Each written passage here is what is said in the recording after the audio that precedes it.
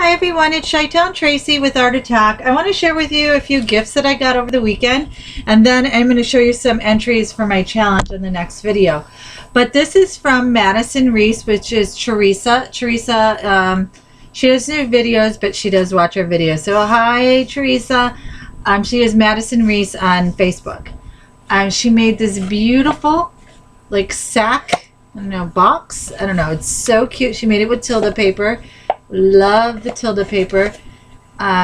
Beautiful paper clip, beautiful bow. Love it. She put all these little goodies inside. This is made with first edition paper. Love it. And then she cut out some Tilda paper, Tilda fabric with these bows. With these hearts. I love them. I'm gonna alter a tin, and I'm gonna use these on them.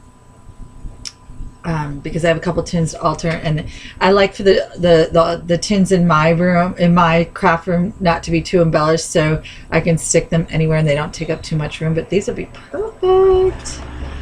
And then she made these cute little fabric, felt roses. I'm sorry, I have the door open, so you're gonna hear the garbage truck. No, FedEx. Ooh, I'll get excited when I see the FedEx truck. That might be a package for me. So anyways, these are the felt flowers. I love them. I think she said she did them with a die. Yeah, you could see the spiral. I need to have that die. I love felt flowers. And then she made these. Look at how she made, I think she said she used alcohol inks, but I don't know how she got the shine on them, but look how pretty. And she cut out some felt rose, why do I keep calling rose hearts? Love, love, love. And then she made one of these. Oh, interesting. I don't know how she's making this, but I believe this is a Martha Stewart mold, but it's silver. It's so pretty. And then she gave us some beads and some flat back and just little doodads down here.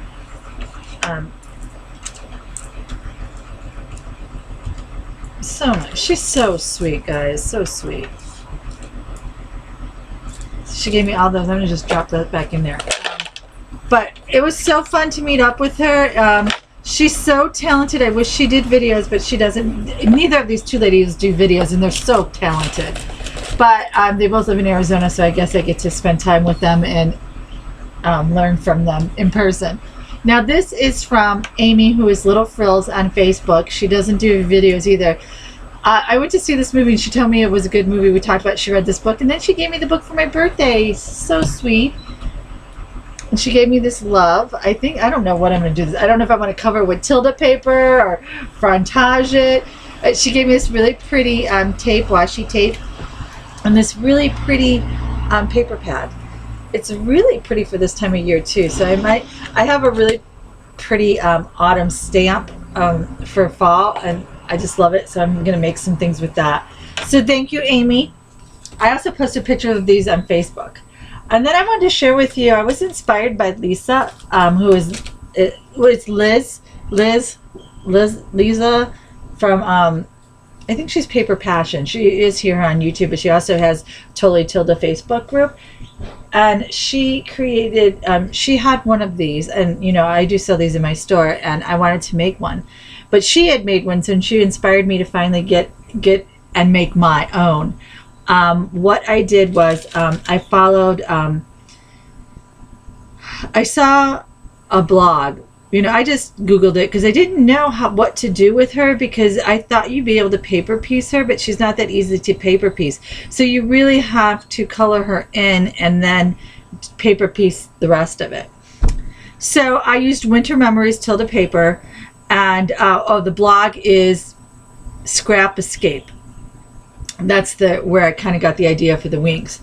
So she used this stamp, which is a Julie Nutting mixed media wings, just for your Prima dolls.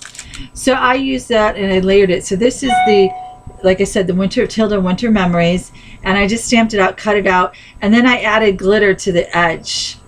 I was going to try the frontage, and you can see these are what I tried. This is frontage in aged silver, but I didn't like the way that looked, and this is just a glittery embossing powder. I used it on the front, but then I used it on here, but then I went over it with the regular glitter because I like shiny. I like glitter. And this is stickled on, and this I just did with my Copics, and then I used the silver Winkostella, and I used the clear Winkostella on here. And this was a piece of holly, you know, in her hair, and I just put a rose on there because I like the rose better. And these are roses that you get in the little kit that I'm selling, the Wild Orchid Craft Flower Sampler. And this is, her name's Holly. If you want to purchase this one, her name is Holly. But there's like 5 different ones, and they're all so cute. And I just added seam binding. This is the tassel that came with it, and it came with a blue bow. I didn't use the blue bow. I used the pink. And so this is how it looks. It's the naked wood, and then you just kind of, now you could paper piece it, you can color it, you can do whatever you want, paint, whatever. But this is what I did. So I hope you like it. If you have any questions, let me know. And I just want to let everybody know, I do read all your comments. I don't always respond to all of them, but I do appreciate you leaving comments and asking questions. And so I'm going to try to get better at saying thank you or thanks for watching. But if I get too busy, then I'm just going to kind of blanket thank everybody. And I really do try to leave comments too when I watch other videos. Sometimes when I watch them from my phone, I can't always leave comments. But I do appreciate your comments, and I do appreciate you watching my videos. I do appreciate you shopping in my store. So thank you so much. And thank you, Amy, and thank you, Theresa, for your gifts. Ciao.